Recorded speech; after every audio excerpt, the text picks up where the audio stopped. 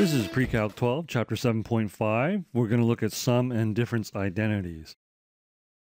If we have sine of alpha plus beta, this is equal to sine alpha times cos beta plus cos alpha times sine beta. And if we have cos of alpha plus beta, this is cos alpha times cos beta minus sine alpha times sine beta. And we have a couple more here for sine alpha minus beta and cos of alpha minus beta.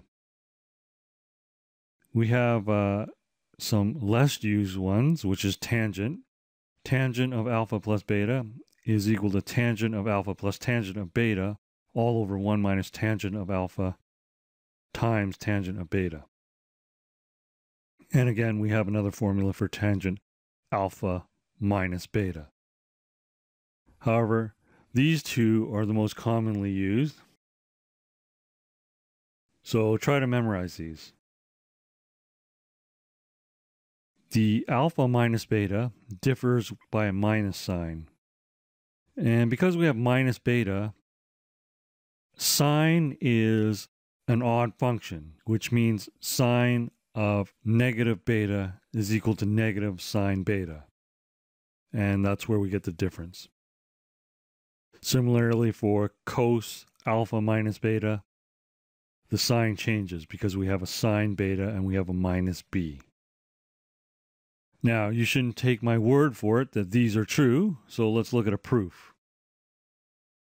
For cos alpha plus beta, we have alpha here and we have beta here. This is a right triangle, this is a right triangle. So, cos alpha plus beta is OB divided by OP. So this is a right triangle as well. And OB is the adjacent side, and this is the hypotenuse. So this is clearly true.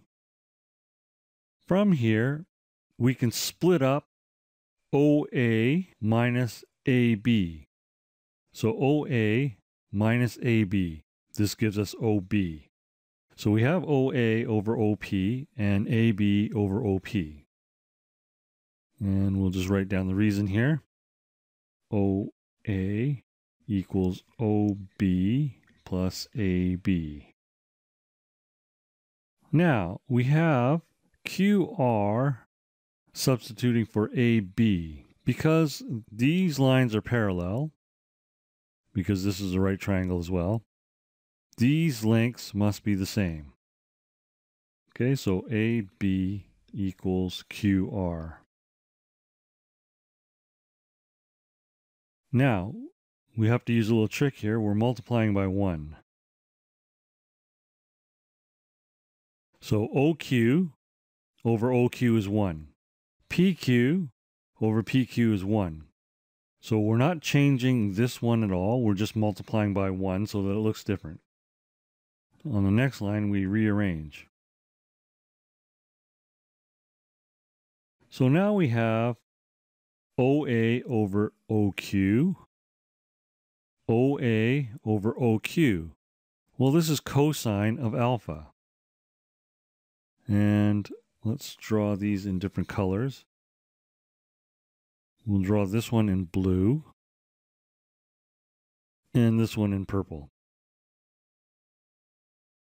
Here we have OA over OQ, and that was cos alpha. We have OQ over OP, OQ over OP. So this is the adjacent side, and this is the hypotenuse for beta. So this is cos beta.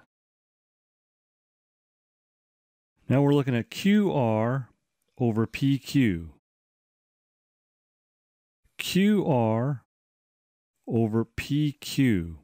So this is sine, and by construction, this angle is equal to alpha.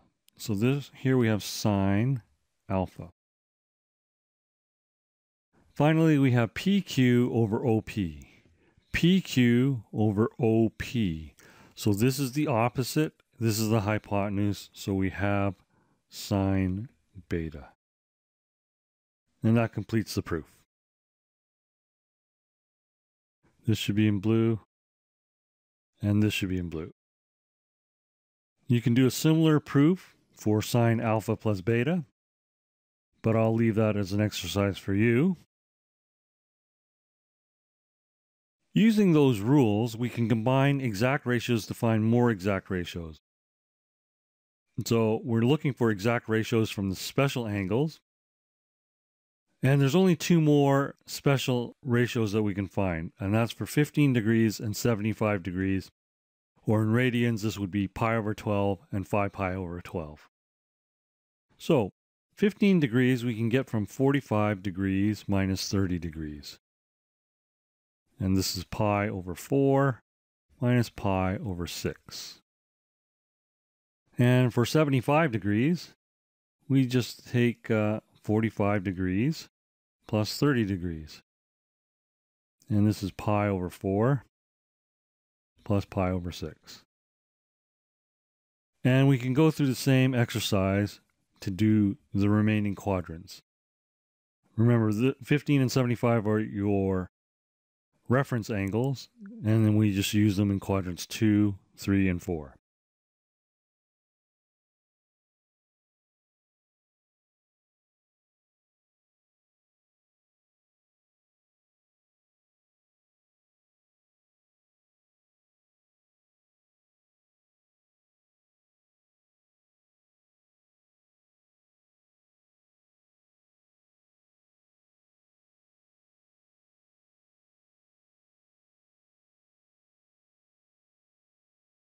So hopefully you should see the pattern here and how it's easily constructed.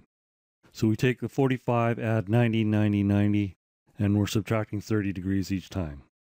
Here we're taking 45, adding 90, 90, 90, and then adding 30 degrees each time. So when it says solve, it's okay to use the calculator if it asks you to round the answer. When it says use algebra to solve, use the algebra until you need to find the angle. Then you use the calculator using inverse trig. And again, this is the case if it's asking you to round. Find an exact angle. This means to use algebra all the way through. So here's an example. Find an exact ratio. Okay, so we need to recognize that this is sine 7 pi over 4 cos pi over 6 minus cos 7 pi over 4 times sine pi over 6. Okay, so this is 7 pi over 4 plus pi over 6. And if you don't see it, we'll just write it here. So we have to multiply this by 3, we get 21. We multiply this by 2, we get 2. So 21 plus 2 is 23 pi over 12. 7 pi over 4, so we have minus 1 over root 2. Cos pi over 6, we have root 3 over 2. We have minus, but cosine is minus in quadrant 3. So this becomes a plus. And again, we have 1 over root 2. And sine of pi over 6 is 1/2. This gives us minus root 3 over 2 root 2 plus 1 over 2 root 2. And this can be simplified to 1 minus root 3 over 2 root 2. Let's look at another example using degrees. Find the exact ratios for 105 degrees. We need to recognize that this is 135 degrees minus 30 degrees. So we start off with sine. We're using the identity. And we can break this up into the component parts. We have 135 degrees. So sine is 1 over root 2. Cosine is negative 1 over root 2. Negative 30 degrees, we have negative 1/2. And we have root 3 over 2. So we do sine 135 cos negative 30 plus cos 135 times sine negative 30 degrees. This gives us 1 over root 2, root 3 over 2, plus negative 1 over root 2 times negative 1/2. And we get root 3 over 2 root 2 plus 1 over 2 root 2. This gives us root 3 plus 1 over 2 root 2. So for cosine, we can use identity again.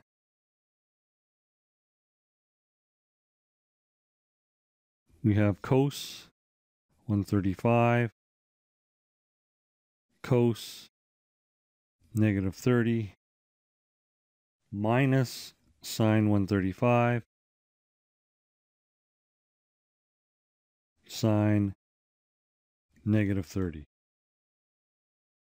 So we have negative 1 over root 2, root 3 over 2, minus 1 over root 2, and minus 1/2. We simplify, we get negative 3 over 2 root 2, plus 1 over 2 root 2. And that equals 1 minus root 3 all over 2 root 2. Now here, to compute the rest, it's not a good idea to use the identities. We have sine and cosine, everything can be derived from that. So tangent is sine over cosine, so we have root 3 plus 1 over 2 root 2 all over 1 minus root 3 over 2 root 2. And this simplifies to root 3 plus 1 over 1 minus root 3. The 2 root 2's cancel out. Cotangent, let's not use sine and cosine, let's just work right off of tangent. We have 1 minus root 3 over root 3 plus 1. Remember, it's the reciprocal of tangent. And again, we'll use the reciprocals for cosecant and secant. We got 2 root 2 over root 3 plus 1. And we get 2 root 2 over 1 minus root 3.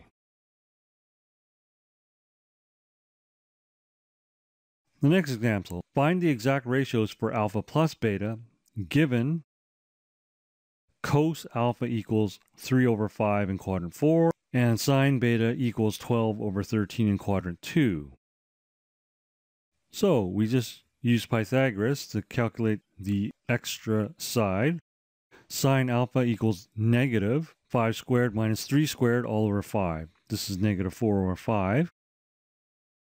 We know that in quadrant 4, sine is negative. Now, let's look at cos beta equals negative 13 squared minus 12 squared over 13. And cosine is negative in quadrant 2. So we have negative 5 over 13. Now that we've calculated sine and cosine for both alpha and beta, we can go ahead and use the identities. So, sine alpha plus beta. We have sine alpha, negative 4 over 5. We have cos beta. That's negative 5 over 13. And we are adding cos alpha, which is 3 over 5, times sine beta. And this is 12 over 13.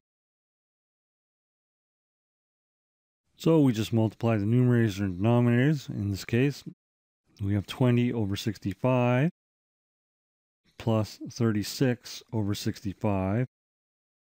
And this is 56 over 65 and that can't be reduced any further.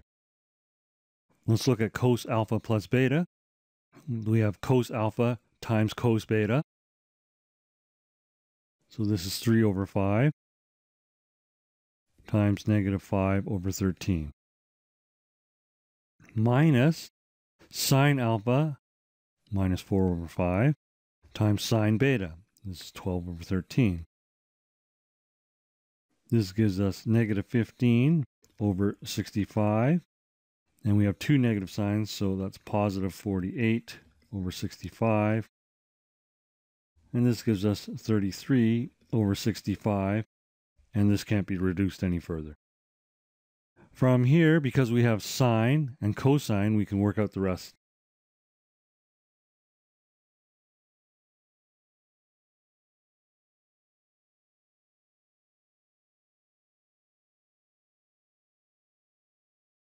Let's look at a backwards problem.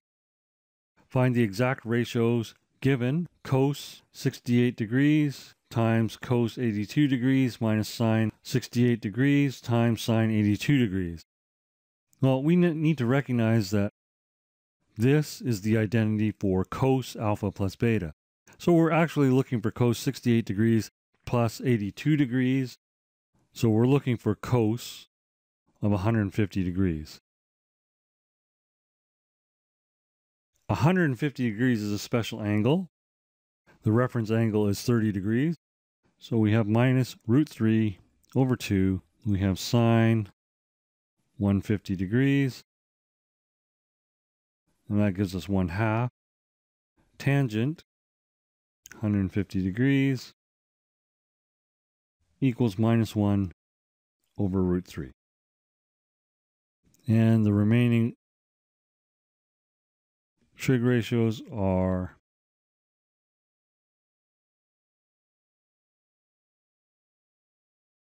and recall that we're just doing the reciprocal. One last example. Find the exact angles for cos 3x times cos x plus sine 3x times sine x equals negative 1. And again, you need to recognize the identity. This is a plus sign. So we're actually looking for cos 3x minus x equals negative 1. This is cos 2x equals negative 1. 2x equals inverse cos of negative 1. 2x is equal to pi. So x equals pi over 2. Recall that the period